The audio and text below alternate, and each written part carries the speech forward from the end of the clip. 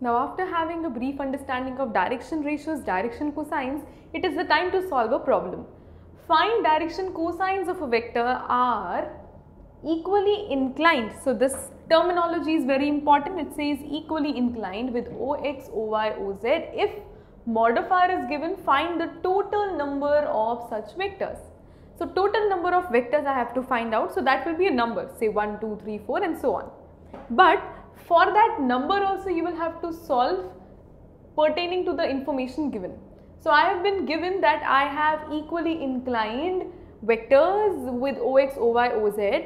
Now one thing is very sure, that when I have to talk about direction cosines, this relation cannot be ignored. The other thing, for equally inclined,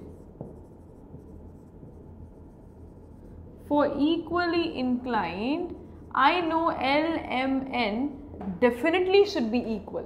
Now this is your equation number 2. Use equation number 2 for 1. So LMN can be written as only one single term. So L square plus M square from equation number 2 is equal to this. So L is equal to plus minus 1 by under root 3, and that is also equal to M, that is also equal to N. So this is about direction cosines. But is this the answer? No, because not only direction cosines were needed, but they were needed to find out the final answer of total number of vectors.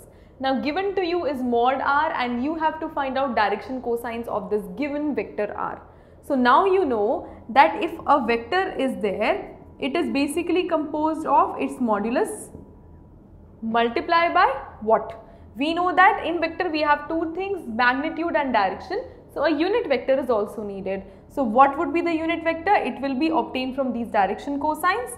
So that will be 1 by under root 3 I cap plus minus 1 by under root 3 j cap plus minus 1 by under root 3 k cap.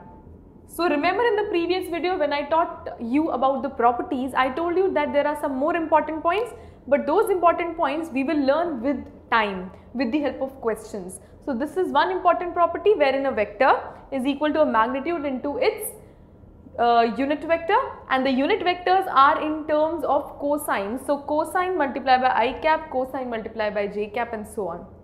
Now see, this is plus minus means two signs are there, either positive or negative, and how many positions? 1, 2, 3. So now you know the permutations and combinations. So how can I arrange? So I have 3 places, I have 2 signs. So 2 multiplied by 2 multiplied by 2. So 8 ways I can arrange, hence 8 possible number of vectors are the answer. So again I tell you that these two relations had brought me to the situation to find out LMN. They were obviously equal, and then I saw that this is a very important relation which I learned now itself in this question. Later, since LMN only were not needed, the vector only was not needed, we wanted to know about more such vectors. So total number of vectors from permutation and combination knowledge is 8.